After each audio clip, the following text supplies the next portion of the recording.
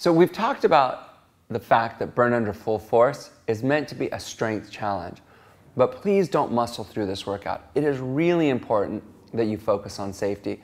When you start to really add that resistance and really push your intensity, it's really important that you make sure you do it right.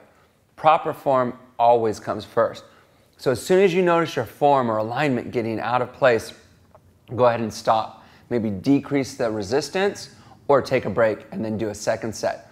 When we're talking about form and technique, sometimes, and this is where it's great when you have a trainer's eye, you see subtle changes. For example, just the head tilting.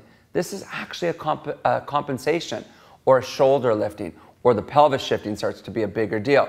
So look for all of those shifts in your body to see if you can catch the first second your body tries to compensate for the added intensity and then take a break.